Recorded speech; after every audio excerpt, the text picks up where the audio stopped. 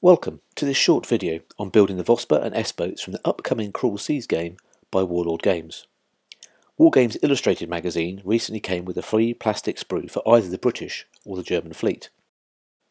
First up is the British Vospers. Warlord have helpfully produced a guide to what each part is on the sprue, so let's get building. I'm using a standard plastic cement for this part. In terms of the weapons, the Mark I has the heavy machine gun fitted at the stern and an optional single 20mm fitted on the forecastle, whereas the Mark II has a twin 20mm on the forecastle. I wasn't keen on the size of the mast for the Vospers. No doubt they've been designed to be robust, but they look out of scale, so I made two smaller versions with copper wire. My choice, the one on the right hand side, is a 0.8mm and 0.5mm copper wire. Fitting was just a case of drilling a smaller hole in the socket and using a dab of superglue to hold it in place, and there you have a pair of Vospers ready for painting. Next up are the S boats. The guide is essential to identify the various weapons, noting that Part 7 is actually the crew for the 37mm flat gun.